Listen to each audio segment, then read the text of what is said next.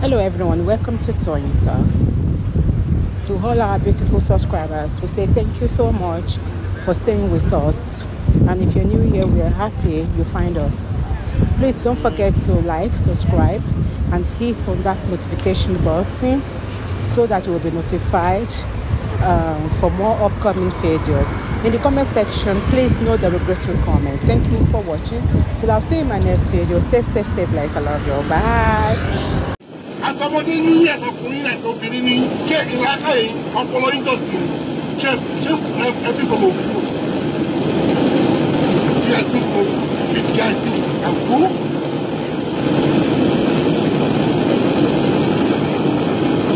Ẹ máa bára wa ṣe ẹ máa bára ṣe tìfẹ́tìfẹ́ ni.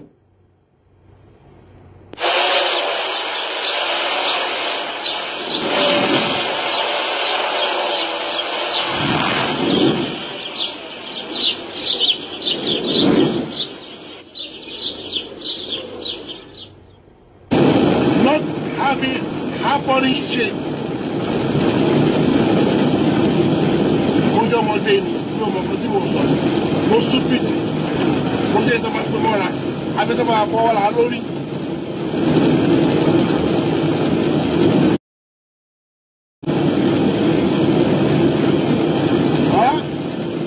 When I kept shot, I mind myself.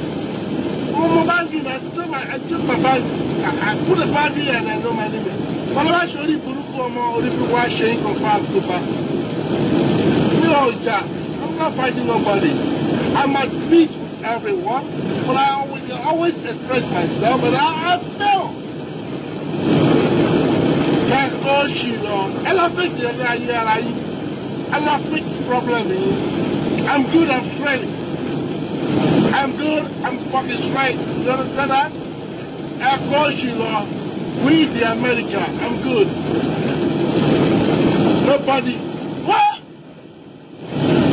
Nobody's about to go on and for me. But when?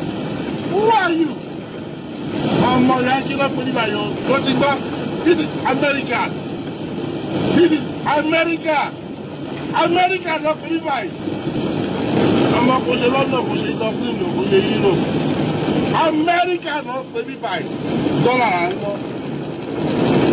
for where are that point?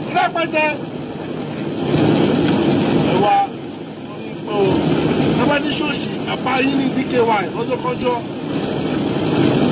I'm buying you, then I enjoy cooking it with that. Oh, look, the man.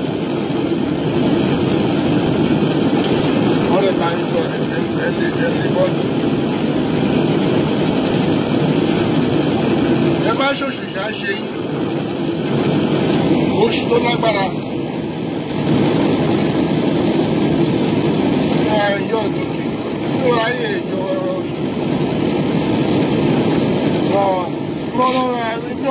ní oṣooṣì rárá o àkọlẹ̀ pẹ̀lú pé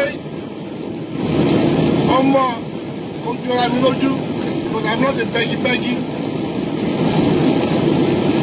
I'm not beg you. You sure let me talk. You sure let me talk. I'm not going to be job. I'm not beg you. I don't want to beg you.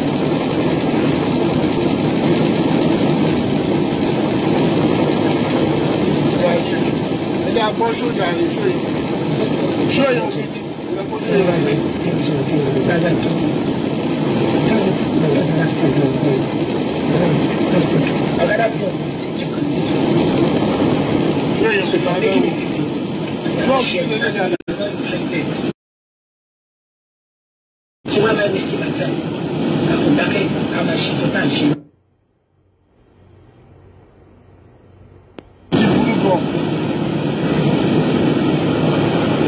You're half fake with a fucking face. Often, if I perform a job, contact me. Don't let it come out so that you will show me. If I want to keep my voice still, what will you drive anything?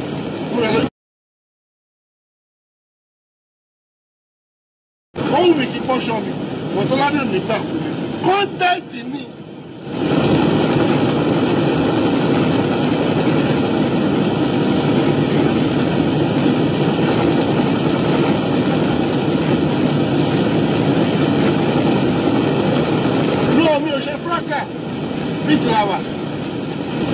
Content wà lóríṣiríṣi àlè create.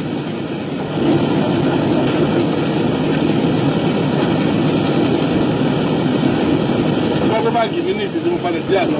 Ara content ni. Content ni. Content. Mo lè sọ pé lẹ́yìn nìkan mo ní PTSD. Kí bẹ̀rẹ̀ sí ṣe wèrè lórí social media mo ti lọ́la kí lè wà normal content ni mo lè búyà yín lẹ́yìn nísìnyí kí ló búyà yín pàǹpà mo ti lọ́la wọ́n ní kí wà báyìí sọ pé òbòyà wọn ní pàǹpà má lè mi sọ bẹ́ẹ̀ mi ò rántí mọ́ content ni.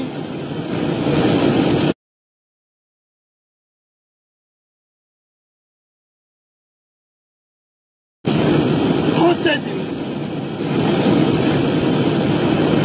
Wàhálà content ni wọ́n create.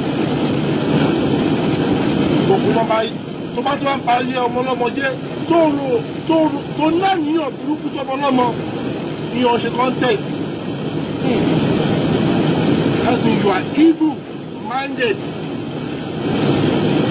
Tó bá náà níyàn pé káyé èèyàn kó bàjẹ́ ayé ọmọ ọlọ́mọ tó tẹ̀ fi okó ẹ àti òbò tiẹ̀ tó ti bí ọmọ ti tiẹ̀ tó fẹ́ kọ́ sóríire. You are content about. That means you are devilish, you are diabolic, you are evil spirit. Oh, spirit burúkú ló ní. Whatever spirit you carry, spirit burúkú nìyẹn. You are content. That is not content. That is evil. He will start when you not see it. I know people on this social media. DKY, you see now? You see our just junior colleague is saying gbogbo ọ̀rọ̀ wa díẹ̀ nínú ọ̀rọ̀ wa kò wá ṣaláì lọ láìṣe báyìí kò lọ láìṣe nígbà tó ń sọ pé ìyá dáadáa ni abiyamọ ni ìwọ fúnra rẹ tún jẹ́ kó yé wa ń sìn pé kò ń ṣabiyamọ má gbàgbé o torí ẹ̀ la ṣe ń de kíní síbi báyìí o ìwọ ló tún jẹ́ kó yé wa pé o lè bú òbò ya wọn kọ́ńtẹ́ǹtì ni kò tí ìyá wọn bá ti wá sọ pé kíni tó bá ti wá sọ pé ọmọ ọlọ́mọ máa ṣe gbá ọmọ ọlọ́mọ máa ṣàwọ́ pé abiyamọ burúkú ni DKY jẹ́ ká gbọ́ ẹ látẹ̀yìn yẹn díẹ̀ sí mi gbọ́ bẹ́ẹ̀ yẹn rìn. lọ́la wọ́n ní DKY báyìí sọ pé òbòyá wọn ní pàǹpà má lè mi sọ bẹ́ẹ̀ mi ò rántí lóríṣiríṣi àlè create.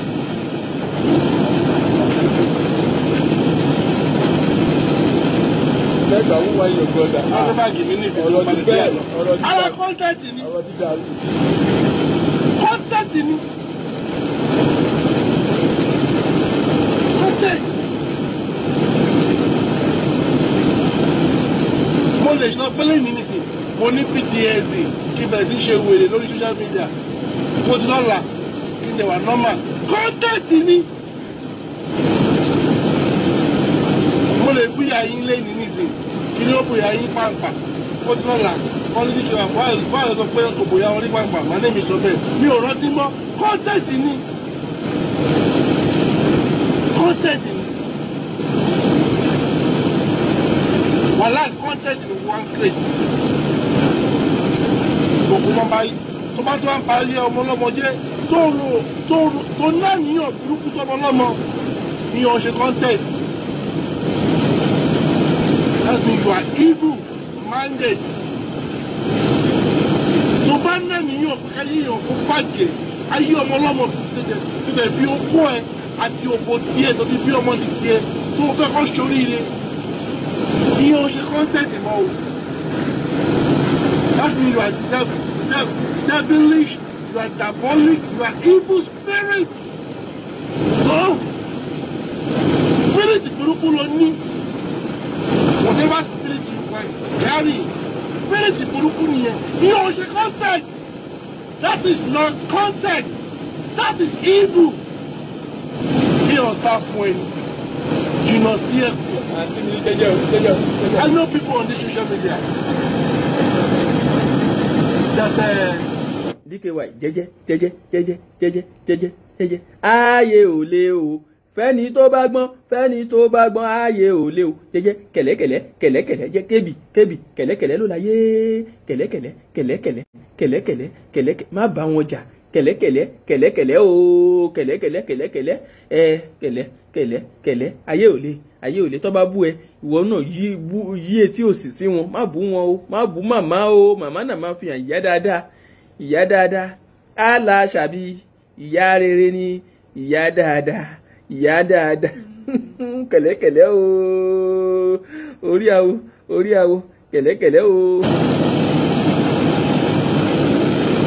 That's what they're calling. It's so evil. Or about Lizzie. As much as I love Lizzie. Oh, who are diabolic now? I knew that. I knew she's diabolic. I knew she is diabolic. I wasn't told by anybody. I knew it.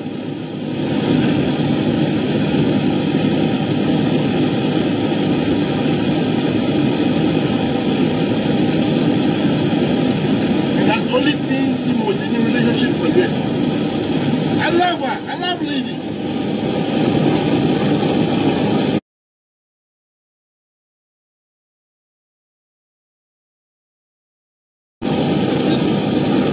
But the diabolic of her, I cannot stand it. That's not who I am. And it is diabolic now. Then you make people look at Babalawo and the pastor. Oh, I've never been there before. So when I went there for myself, for my wife. My mommy took me there for progress. I didn't meet that. Now I laugh.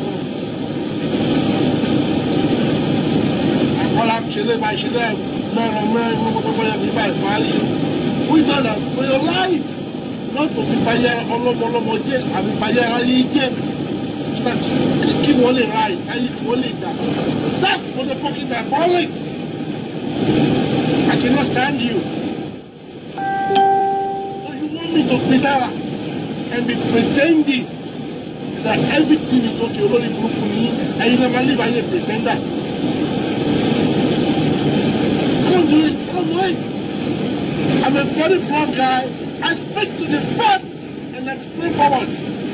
I call it what it is. I don't sugarcoat. You don't sugarcoat. I don't hide it. No, please. Please. Oh, no. No. I'm not friendly. That's the thing that I'm not friendly about. And that right there, I'm not friendly about that. F1 start lórí ètò yìí o F1 start lórí ẹ̀ o abẹ́ ìgbádùn show yìí ni abẹ́ ìgbádùn show yìí látàárọ̀ ni F1 start lórí ẹ̀ kẹ̀lẹ́kẹ̀lẹ́ ló láyé o kẹ̀lẹ́kẹ̀lẹ́ ló láyé o DKY kẹ̀lẹ́kẹ̀lẹ́ má bá yàn jà màmá náà má fi àlọ́ ń bá wí yẹn o kẹ̀lẹ́kẹ̀lẹ́ o kẹ̀lẹ́kẹ̀lẹ́ orí àwò léèpo kẹ̀lẹ́ DKY má jà má má jà kẹ DKY jọ má má jà hello ma. Hello Legba. Máa mọ́mì mi. Ó jàre. Yes ma o. Ẹ jọ̀ọ́ ẹ bá mi bí mi ń ṣe fáǹsì lísì o. Ok mọ́mì. Mi ń ṣe fáǹsì lísì. Ọ̀tá bá rí òótọ́ ẹ jẹ́ ká sọ. Ẹ bá mi bèrè lọ́wọ́ KB. Ẹni báwo ló ṣe mọ̀ pé Lizzy wà diabolic ṣọ́pá lọ́mọ ni. Ó nágbára. Ẹ má tẹ̀ dáhùn. Yèyé mẹ́sọ̀ ti fẹ́ núra ẹ̀ sọ̀rọ̀. So kò ní ìdí pé ká ṣe bá lọ lẹ́nu fún yẹn. Nítorí òun lọ sọ́dọ̀ àfà òun lọ ń tọ́jú ara òun bá kí ló mọ̀ bóyá nǹkan tí Lizzy lọ ń ṣe lọ́dọ̀. Ohun tó ń ṣe ní tí Lizzy sọ nìyẹn òun náà ni mi ṣe fọ ife síbẹ̀. Ohun tí Lizzy sọ nìyẹn pé òun bá tara ọ̀tọ̀ òun náà lọ ni ara gbéláyé. Nítorí olúkálùkù ń bá tara ẹ̀ lọ gbà téèyàn bá sàsìmí kí kí ni mo fẹ́ lọ sàṣeyàn fún.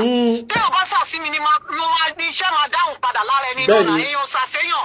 báwo lèèyàn ṣe máa lọkọ̀ lọ débì kan wípé ẹ bá mi ṣe nǹkan fẹ́ ní yìí kí no débì nǹkan tí mo kàn nídìí láti sọ ni. Thank you ma. ó dà bọ̀. Yèyé Mẹ́sọ̀ ti sọ yẹn fún ara ẹ̀. Yèyé Mẹ́sọ̀ ti nígbà tó fẹ́ sọ lẹ́nu lórí ọ̀rọ̀ ti Anamáyọ̀wá ó jáde ó ní òun jáde fún ara tòun. Ṣé rí tí nǹkan tó bá ń jẹ má fi pamọ́ ohun tó bá ń jẹ má fi pamọ́ àwọn tó máa ní Jésù mi ni mo gbójúlé Jésù má dira o kẹ̀lẹ́kẹ̀lẹ́ má dira jẹ́ kó gbèrú ẹ láti pàkọ́ jẹ́ kó gbèrú olóṣì olójú dúdú gan fún ara ẹ̀ kẹ̀lẹ́kẹ̀lẹ́ ló ń ṣe ló fi ń pe oúnjẹ kàmọ́rù bá mi gbé ráìsì yẹn wá látòrí iná oúnjẹ kàmọ́rù ìṣkàràbàràkàtà ìṣkòròbòròbò oúnjẹ ó dira ni ṣùgbọ́n pẹ̀lú bó ṣe dira tó oúnjẹ kàmọ́rù ti disappoint olójú dúdú o kẹ̀lẹ́kẹ̀lẹ́ o kẹ̀lẹ́kẹ̀lẹ́ hello ma. Hello Legba. Ma ẹ ká sọ wọn. Ẹ ká sọ ọ̀gá o. Ó nágbára. Wọ́n ní àwọn àgbàlagbà ní ọ̀rọ̀ àgbà tí ó ṣe lówùúrọ̀. Ó gbẹ́ títí aṣọ lálẹ́. Títí àṣẹ lọ́jọ́ alẹ́. Ǹjẹ́ àwí fún. Ó nágbára. Ǹjẹ́ ìpariwo tó. Ó nágbára mà. Òun là ń sọ yìí. Woman tó ń pè ń sìn she is very smart because mo fẹ́ béèrè lọ́wọ́ ẹ̀ mo mọ̀ pé alájà ti dáhùn bọ́ mo wo fíìmù Délé Odúlé kan.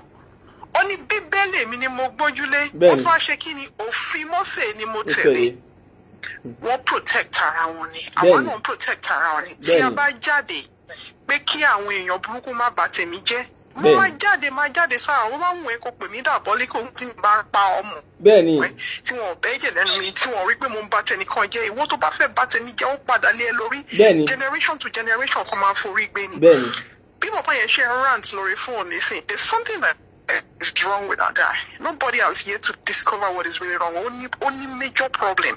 Because this is America. I want to ní America gongo tó jẹ́ pé mo nílùú gongo wọ́n tẹ̀lé jẹ́jẹ́jẹ́jẹ́ ni. Bó ṣe jẹ́ ọmọ nílùú tó I swear by my bó ṣe jẹ́ ọmọ nílùú tó wọ́n tẹ̀lé jẹ́jẹ́jẹ́ ni because inú ìlú yẹn náà ti ní oppression dúdú àti funfun. Ìwọ tó jẹ́ dúdú tó ọmọ nílùú tó jẹ́ dúdú for the fact pé ní àwọ̀ dúdú wọ́n máa tẹ̀ jẹ́jẹ́ ní tó bá ṣe mistake bá wọn máa rò òpó ẹ̀ mọ́ ni and there is nothing you can do. ṣé gbogbo NWCAP tó ń pè NCP àbí tó ń pè union tó ń pè go fight for the black people yẹn ìwọ̀nba náà lè ṣe inú ẹ̀ nítorí ẹ̀ ló ní kálukú máa ń mórí ọmọ ẹ̀ pamọ́. So many people that know tó jẹ́ pé Americans wọ́n gbà àwọn ọmọ wọn kúrò lórí kan lọ raise wọn níbòmí kan lè mú ọgbọ́n wálé. Owó tó ń pariwo this America this apá o ní privilege ló fi wọ America oníwèé ìwé tó ń fún ẹ̀ borrow use ni. Tó bá mẹ́sàn báyìí wọ́n máa treat ẹ̀ wọ́n máa gbé ẹ padà ní sòwò ń ṣe Amẹ́ríkà ọkọ̀ ìwé tó wà lọ́wọ́ ẹ̀ ni ṣó yẹ yín sìn kò dẹ̀ ń pẹ́ wọn kó wá jókòó sórí kíní kó máa sọ̀rọ̀ òun àti ìyá yẹn lọ ní problem àwọn ń gbádùn bó ṣe ń lọ yìí wọ́n máa ní bó ṣe rí à ń gbádùn ẹ̀ seriously kò dẹ̀ sí ètò kan wá ó dẹ̀ yẹ máa ṣe moralization because I was listening to him tó mention woman mi àti Lizzy ti paríjà mi ò fẹ́ yan ọmọ kíní kan bí mi mo kàn wo briefly ni because I don't like listening to orí láyọ̀ náà ni mo ti mo rò I don't like listening to him because his mouth is irritating his voice is annoying ṣó yẹ yín sìn òun ò lè fẹ́ Lizzy tó ń bá fẹ́ Lizzy máa ṣe kíní kan alájà wọn máa pè wọn máa control òun náà bó ṣe ń control that's an insult gbogbo ẹ̀ alájà yẹn tó defend ara ẹ̀ fúnra rẹ̀ ó dẹ̀ máa dúró tán ni ẹni tó bá ń bá tèèyàn jẹ́ kó rántí ìjọ tó bá dé ẹ̀kún àti bátẹ́ni jẹ́ làwọn bá ẹ̀ jẹ́ padà wọ́n ṣẹ̀ bẹ̀rẹ̀ ni wọ́n bá ń mú Lizzy kó jẹ́ iṣẹ́ tó ti lọ sókè máa fẹ́ kóun wálẹ̀ ibi táyé burú sí nìyẹn wọ́n Legba wọ́n gbádùn yín jàre wọ́n bí bó ṣe ń gbádùn sìgá ó dàbọ̀ my brother. yes ma kẹ̀lẹ́kẹ̀lẹ́ o kẹ̀lẹ́kẹ̀lẹ́ ló láyé o kẹ̀lẹ́kẹ̀lẹ́ ààyè ò lé o ààyè ò lé. And the phone to be alright. But that right there, the body. Why you come by here? No, I don't do that bullshit. I don't. If I did something, I would be going there. That's it. I don't fuck around. Yeah, Prince Kaidodo. Yeah, I will keep it together. Who be going to that? Why is it? No. We don't know back. No, go back to me. No, there is some. The family look up every later. Always 50 and upward. Ah!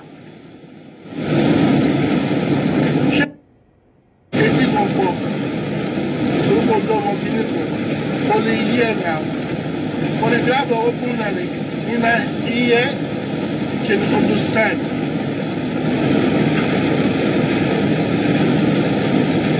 What are your more? Papa Joe, you are your mother of Pache. What are you about to Pache? What are your mother of Pache?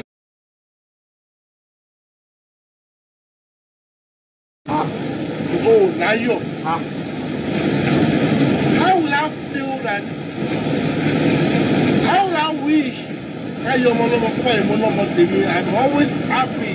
DKY ó ti balẹ̀ jẹ́ how many show ló ṣì máa ṣe ó dẹ̀ ti kọ́kọ́ fi gbogbo show ti kọ́kọ́ ba nǹkan tó yẹ kó ra máa yín jẹ kẹ̀lẹ́kẹ̀lẹ́ kẹ̀lẹ́kẹ̀lẹ́ kẹ̀lẹ́kẹ̀lẹ́ kẹ̀lẹ́kẹ̀lẹ́ ló láyé o kẹ̀lẹ́kẹ̀lẹ́ ló láyé o ayé ò lé o ayé ò lé o tó yẹ kó ra máa yín jẹ kẹ̀lẹ́kẹ̀lẹ́ ó ti dá nǹkan bolẹ̀ àbí ó sì kù lọ́wọ́ ẹ̀ tó tún bẹ́ẹ̀ lọ ni ìgbà wo ló di pé wọn náà ti wá bá ẹ̀pà bóyá mi kárẹ́ tó ti kó bọ́ǹbù lọ́wọ́ wọn dání báyìí ìgbà wo ló ti sáré ra gbogbo wọn nǹkan tó báyìí lọ́wọ́ ẹ̀pà bóyá mi ká o ti mí ní olójú dúdú tẹ́lẹ̀ ẹ gbọ́ bẹ̀ yẹn. But if you have an open knowledge, in a year, you can understand.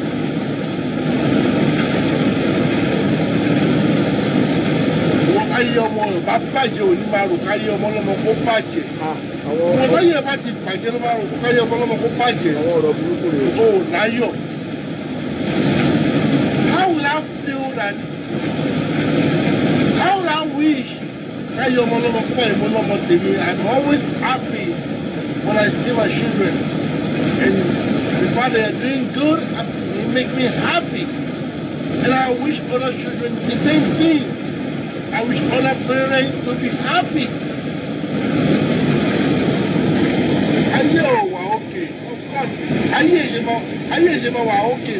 Pé ayé ọmọlọ́mọ ń dà. Ó lè wà happy now. Kí ọ̀rọ̀ ló dé? Kí èèyàn máa lóró ìmì DKY wà bí mo ṣe rí, bí mo ṣe ọlọ́run ṣe dá mi, bí mo ṣe wà yìí. Bí mi ò gbọ́ ìgbà bára sáà. Agbára mi ṣe àṣọ lórí Facebook. Ṣé wà á sọ pé o shoes mi, àwọn tó gbọ́dọ̀ bára ló máa sọ pé shoes.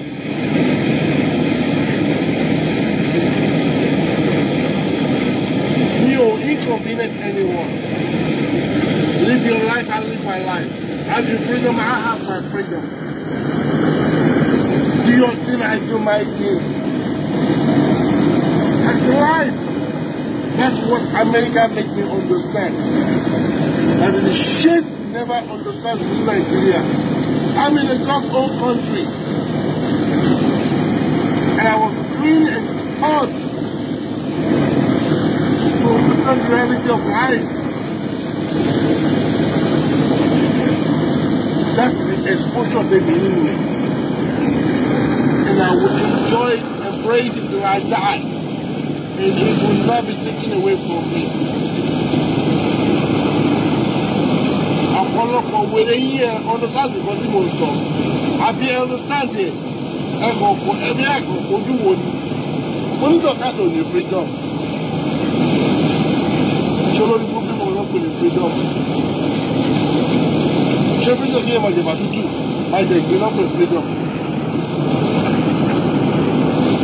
Freedom all about maybe to do anything you want, wake up, and go anywhere you want, do whatever you want. Do anything, that's freedom. Ability to speak, open your mind, open your mouth, and speak freely.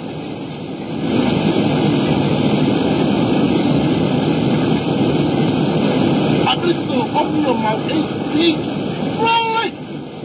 Without being intimidated or guided. That's freedom. Very simple.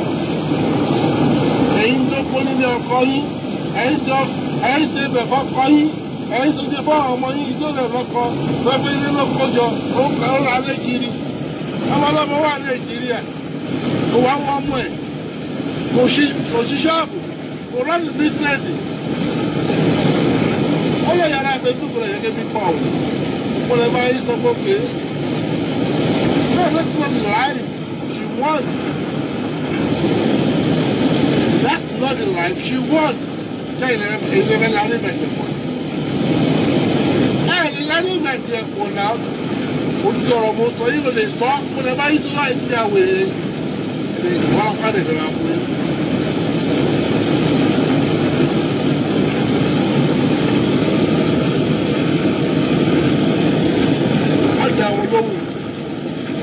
Má dá wọn lóhùn wọn láyé wọn ti bàjẹ́ wọn ní wọn dáná fọ́ọ̀mù ẹ wọn tó ń jẹ fọ́ọ̀mù ẹ wọn lọ síbi iṣẹ́ wọn wọ lọ síbi iṣẹ́ ẹ ń ṣí èrè ẹ wá ní pínyàn kan fúre ẹ má dọ̀ orí ti burú bọ̀ you are half fake with a fucking bench.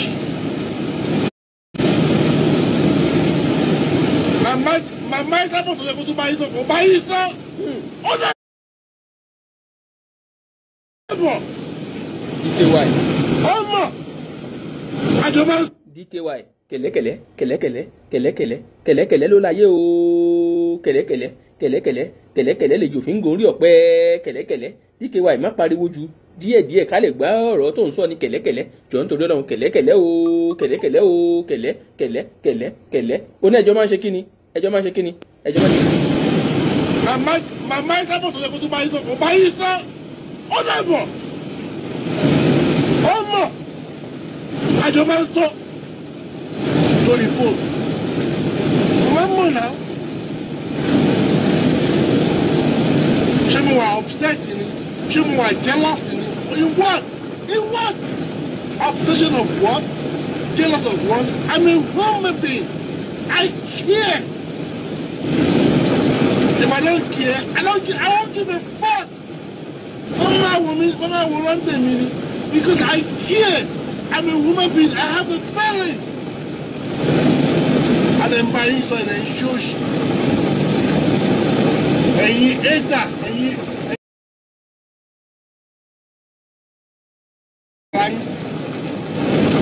akọ̀fẹ́ kórúkọ aláyé tẹ̀lé kọ́ mọ̀ yìí ẹ̀yin náà sọ̀rọ̀ ẹ̀yin náà jẹ́ èèyàn àwa náà sọ̀rọ̀ à ń jà lọ́ọ̀fù orí burúkú wo ni ọpọlọ lọ́ọ̀fù tó káṣí ló ra tíkẹ́ẹ̀tì 8,000 ló gba Nàìjíríà lọ. Ẹ ló mọ́mì mi mọ́mì Ọlábòmí mọ́mì in fact nǹkan tó ń ṣẹlẹ̀ láti bí 6 hours ìsìn tá ti ń stream show yìí mọ́mì kẹ̀lẹ́kẹ̀lẹ́ o kẹ̀lẹ́ ló láyé o kẹ̀lẹ́ ààyè ò lé o ààyè ṣùgbọ́n inú show yìí.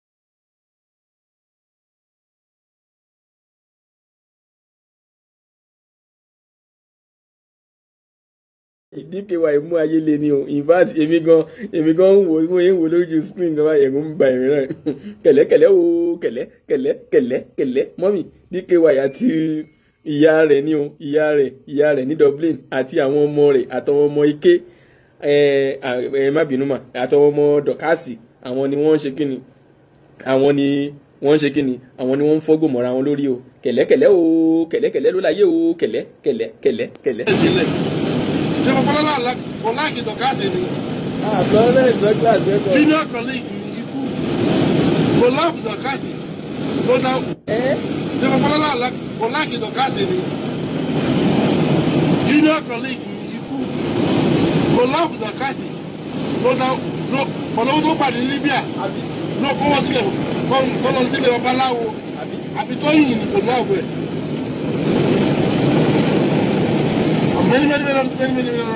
DKY wọ́n ẹ̀ṣẹ̀ ń sọ eléyìí ni ó sọ tẹ́lẹ̀ ó ń sọ pé nǹkan tó àwọn ẹrú èrè yẹn ń sọ ló ń ṣe bí pé bí pọ́ọ̀lì jìnnà ó ẹ̀ṣẹ̀ ń sọ eléyìí tẹ́lẹ̀ ni ó ẹ̀ṣẹ̀ ń sọ eléyìí báyìí ni gbogbo wọn yẹn wá cash out ni ọwọ́ arówó ni inú owó iṣẹ́ tèmi ń ṣe ń bí èmi tún sì ná fún ọ̀gá wọn kò ń ṣe pé bí a fi ń ṣèrègùn mí dàgbé torí a ṣe pé torí a nífẹ̀ẹ́ ìgbà yẹn ni pé bí a rò pé bí ẹni tó rí ni àmọ́ pé ó ń fèkì ẹni. meanwhile gbogbo àwọn táwọn fẹ́ ṣe lóore yẹn tó ti rí pa àti rí ibi tóun belong sí tóun kù sí òun ló fẹ́ rò pé kóun ṣe wá. ó mọ DKY ó mọ but ó fẹ́ yí kinní yẹn ó fẹ́ yí kéèsì ìyá àbèjì yẹn. DKY ó nídìí láti ṣe ìtọrọ àforíjì lọ́wọ́ òkú ọ̀run torí bí wọ́n gan ṣe fẹ́ twist kéèsì ìyá àbèjì yẹn kódà bó ṣe fẹ́ twist kéèsì ìyá àbèjì kódà ó ní ìdí kò ṣapọ́lọ́jì bóyá o máa ṣe ń kọ̀rọ̀ ni o ṣùgbọ́n ìta gbangba ló ti ń sọ wípé no case fún ìyá àbèjì ìta gbangba náà tí máa sọ pé kéèsì wà ìta gbangba yẹn náà ni kò ti sọ kò sẹ́ni tó mọ nǹkan tó yàn ń ṣe fọ́lọ́run tó ń fi ń bínú sí DKY kẹ̀lẹ́ ló láyé o kẹ̀lẹ́ o kẹ̀lẹ́ ló láyé o kẹ̀lẹ́.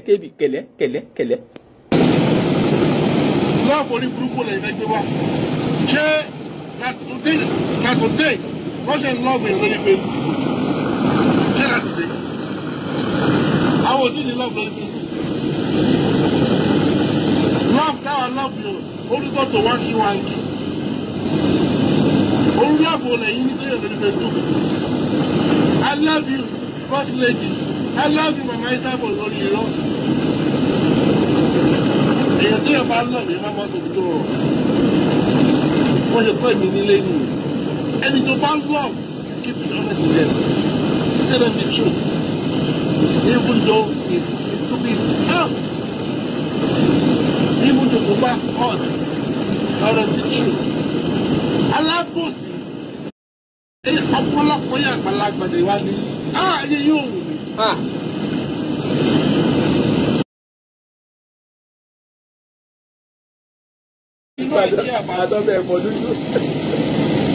If I speak to you politely, then I care about you. You know what I feel for me. I'm a fellow. What a life where you suffer when you get, but not politely. Bọ̀ ṣé ká má parọ́ owó tí àwọn èèyàn ẹ̀sà gambo tọ́nà wọ́n dá ọmọ fi owó yẹn ọmọ fi slap òkété ni owó yẹn owó yẹyẹ ló ń pè $30 ní 50,000 tọ́nà fún yẹn 50,000 tọ́nà wọn fún ṣé ẹ̀sà gambo pẹ̀lú bó ṣe ń pè rẹ̀ ní monimonia kò lè fún ní 1 million ni ó lè fún ọmọ fẹ́ fi yẹ̀yẹ́ ẹ̀ ní pé ara wípé oró oko kò dóko ìkọ́ tó bá fún ní owó ọfẹ́ kó yọjú ni àwọn òdẹ̀fẹ́ kó yọ nínú sáré nínú tó wà ìyẹn náà dẹ̀ ti gbá kámú ṣe bí mo sọ fún yín díẹ̀ nínú ọ̀rọ̀ Ọlọ́run ní lọ láìṣẹ́ ó kàn lè má fẹ́ sáré ṣe mo sọ fún yín pé ọmọ yẹn sì máa dídùndù àtàkàrà ní Nàìjíríà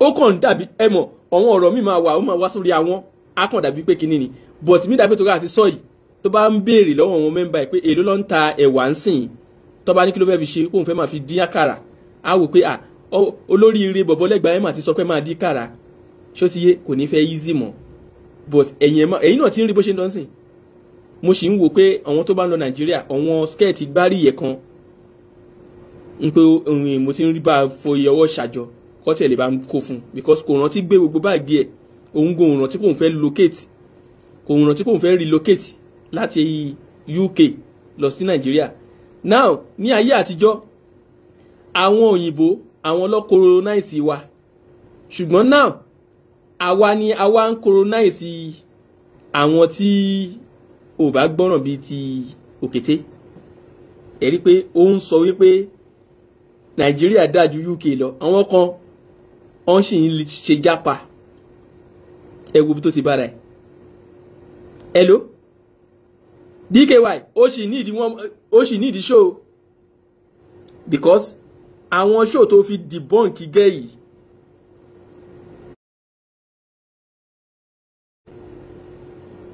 gbogbo ẹ̀ tí ò ṣiṣẹ́ ó pọ́dọ̀ bọ̀ agbẹ́wà la ojú ẹ̀ because ó lajú ẹ̀ ó lajú ẹ̀ wọ́n ń ṣe show fún ẹ every damn day ni update wọ́n ń ṣe fún ẹ àwa tẹ̀wá báwa gan ṣe wá ń bú ẹ gan kò mo wá rí pé kò ká ẹ lára gan mọ́ kí ló fà ní wípé àwàjọ ń bára wa jà àwọn tó wá rò wípé ẹ̀ẹ́jọ bára yín jà ọwọ́ à ń kì fún ẹ ní mẹ́sàn-án mẹ́wàá ó wàá mọ ohun tó fi bà mí nú jẹ́ jù òun ni wípé àwọn tí mi ò lè dá lóhùn rárá DKY òun ló wá ń dá lóhùn ibẹ̀ kọ́ ló máa yín bọ́ǹbù yẹn sí hello Afghanistan ibẹ̀ ló máa jù sí hello gẹ̀rẹ́gẹ̀rẹ́ ìyá wọn nínú ọdún ẹ̀ ló máa sọ sí àti Dublin àwọn ibi tó máa yin rọ́kẹ̀tì yẹn sí nìyẹn wo bó ṣe ń yẹ̀yẹ́ ìwọ odindi senior mi bí wọ́n ré èmi tí mo jẹ́ junior colleague ẹ̀ gan àrà apá Bata apá jẹwẹjẹwẹ tí ẹ̀ ni